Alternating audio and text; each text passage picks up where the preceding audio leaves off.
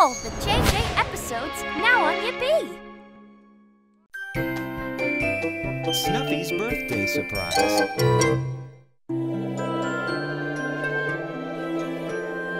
The sun was bright over frosty pines one fine winter morning. But even brighter was the smile on Jack Frosty's face.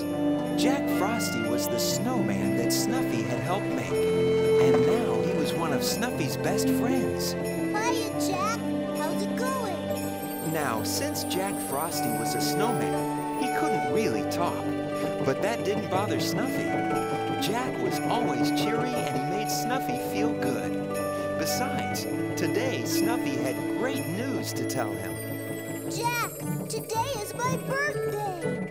I have a lot to do to get ready for it, but I wanted you to know since you're my good friend. Well, I gotta run. I'll visit you later. Bye-bye.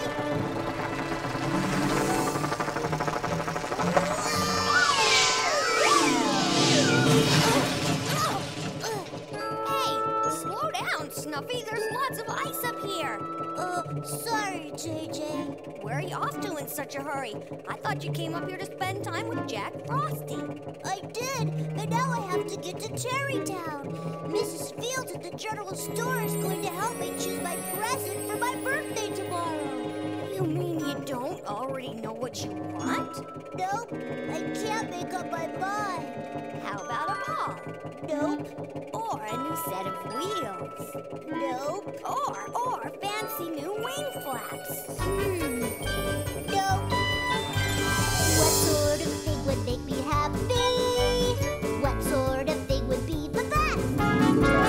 Please, can you tell me what would that be? Well, Snuff, I'll give it my best guess. How about a new prop? Nope. How about a blow top? Nope. Or fancy wing lights? Nope. For special night flights? Nope. Did I say wing flap? Yep. New shiny wheel cap? Yep. Something for your hanger? No. Snuff, I'm losing hope. What sort of thing would make you happy? Yeah! What sort of thing would be the best? Please, now I'm feeling sort of wacky. I'm gonna have to take a rest. Boy, oh boy, you really don't know what you want, do you? JJ, if it was gonna be your birthday, what would you ask for? What would I ask for? Yeah. I know. Faster jet fuel. Faster jet fuel? Exactly. Then when I take off to make my deliveries, I zoom like a rocket. Think of all the deliveries I could make for everybody in Tarrytown.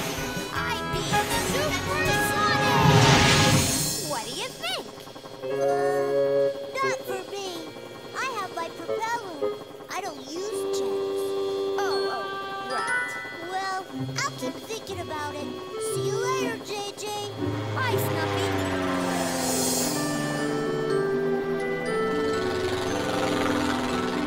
Snuffy continued to think about what he wanted for his birthday present. But he still couldn't decide. Maybe I'd better ask for some advice. There's Big Jake and Savannah. I'll ask them. Well, hi there, Snuffy. Are you all ready for your birthday tomorrow, sugar? Well, not really. No? Why not? I still can't think of what I want for my present. Big Jake, if it was your birthday, what would you want? Let me think. What would I want? Well, if it was my birthday, I'd ask for a giant hook. If I had a big hook, think of all the useful things I could carry for everybody. What do you say to that as a present, Snuffy? It's great, but I'm too little to carry a big hook. Well, that's true.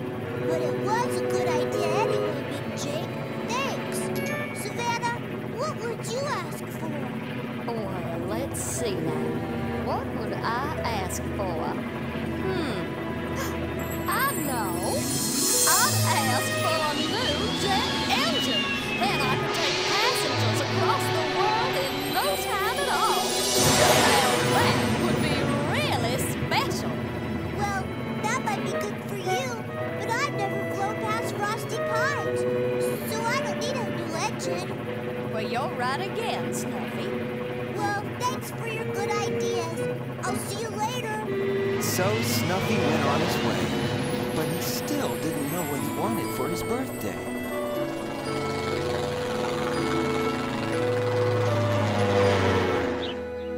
He arrived in Tarrytown Square and went right to the general store.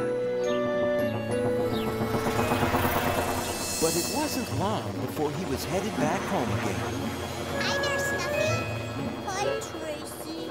You seem pretty sad for someone who's having a birthday tomorrow. I just came from the general store. I was looking for something that I might want for my birthday, but I still couldn't find anything I liked. I know what I want if it was my birthday. You do? What?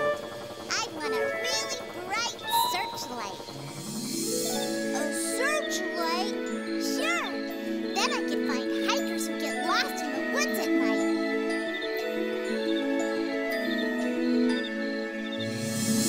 That would be neat. Well, I'd ask for a searchlight, but I'm too little to go out at night. Oh, yeah. Yeah, you are. I forgot. Hi there, you two. What's up? Snuffy's still trying to figure out what he wants for his birthday tomorrow. You mean you haven't decided yet? Nope. I just can't make up my mind. Perky, what birthday present would you ask for? Me? Hey, that's easy. And the very tippy-top of Tippy-Toppy Peak, I'd like to have my very own landing pad.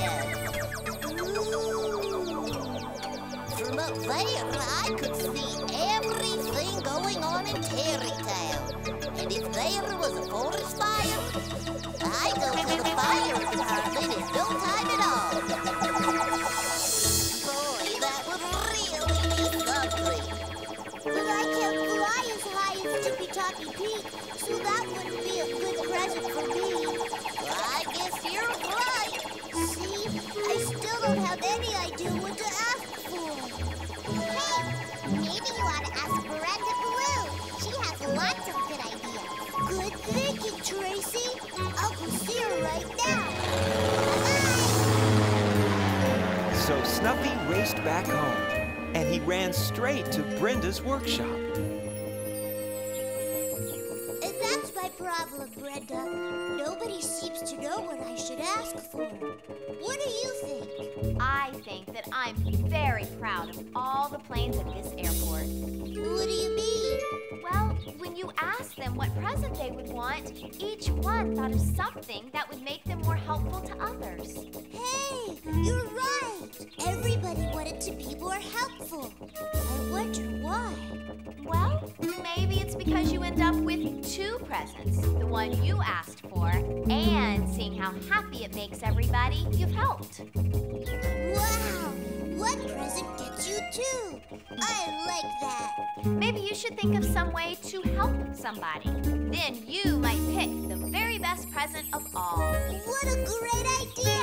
Thanks, Brenda. You're welcome, Snuffy. So now Snuffy had a new mission, to figure out a way to be more helpful. And as he thought about it, he happened to fly over Frosty Pines again. And when he looked down, he saw a familiar sight. Hey, there's my friend, Jack Frosty the Snowman. I'll tell him what I've been up to. Hiya, Jack. Boy, do I have a big problem to tell you about. Once again, Jack Frosty listened to Snuffy with a big smile on his face. Snuffy told Jack his whole problem. As usual, Jack didn't say a word, which was okay with Snuffy. And Brenda says when you're helpful, you get two presents. Yes, no matter how much Snuffy talked, Jack just stood there listening cheerfully, as a good friend should. Finally, So, Jack, that's my story. Thanks for listening. You're the best listener ever. I'll let you know how it all turns out. See you later. and as Snuffy started to leave, he turned to look at his always cheerful friend. And suddenly, he knew what he wanted for his birthday. That's it! I know what I want for my birthday!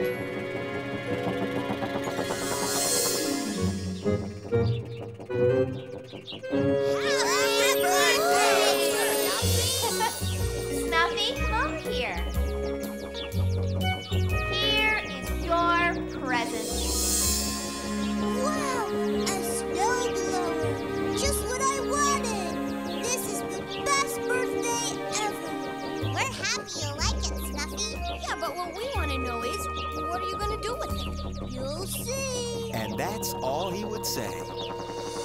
After his birthday party, he put the snowblower in his cargo hold and flew up to Frosty Pines. Nobody saw him for some time. And then... Snuffy, calling Tarrytown Airport. Mid-Tarrytown Airport. Snuffy called in on his radio. He wanted everybody to join him up in Frosty Pines right away. I can't wait to see what Snuffy's done with his new present. When they got there, they were in for the surprise of their lives.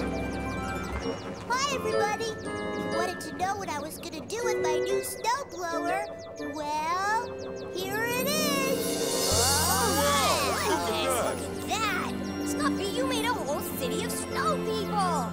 Yup, I got the carrots from Farmer Dale, the charcoal from the Tarrytown quarry, and the old hats from Mr. Pingree at the clothes store. Oh, well, Snuffy, this is positively darling. But why did you want to do all this? I wanted to help somebody, and Jack Frosty's been such a good friend to me, I thought I'd make him some company so he'd never be lonely. Snuffy, you are one great little guy.